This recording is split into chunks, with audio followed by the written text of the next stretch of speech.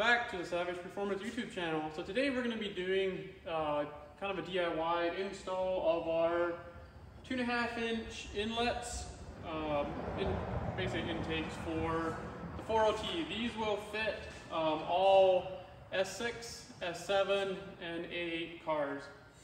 They are 2.5-inch. We've got obviously two of them, PCV and bypass bungs are on there. These kits will come with the two pipes, the two filters, as well as the O-rings and the stainless steel screws to install them. So we're doing the install on this car to kind of make it easier to get shots, since we were also in the middle of doing full upgrades including turbos. We will probably try to point it out once we get the PCV and everything in how you would have to go about it, but for the sake of getting the shots and showing the location of the screws and everything, we're going to be doing it while the intercooler brick and the PCV and everything is out of the car. So install is going to go a little easier here, but it's very doable with everything in there, just a little harder to see what you're doing. These at times will require, depending on the orientation of your turbos, if you do run into install issues with alignment, there are times where the turbo housings will actually need to be turned just a little bit to get the pipes to lay right. It's fairly rare, but if you do have fitment issues, a lot of times that will fix the issue if they are misaligned side to side on the here.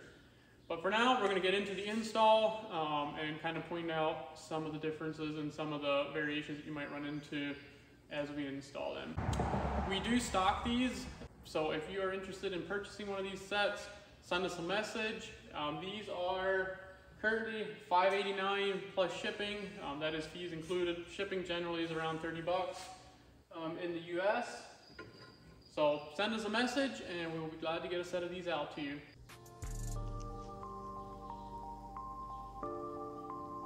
Okay, so installing these intakes is pretty simple. The first thing you want to do, you can see there's a lip right here.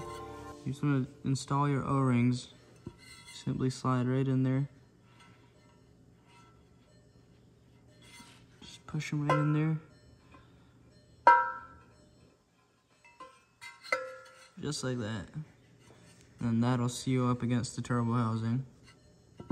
Okay, now that we've got our O-rings installed, we're ready to bolt them up to the turbos. So what you want to do is, you want to make sure you put the passenger side on first, because of the way the turbos are stepped. If you put this side on, the pipe will come across and you won't be able to get to the bottom bolt on this one. So you want to make sure you put this side on first, which is the shorter pipe.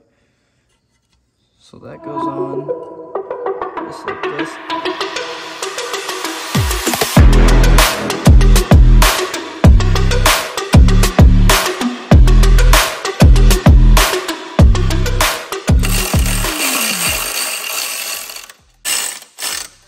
Okay, so I got the second one on as well. Basically the same as the front.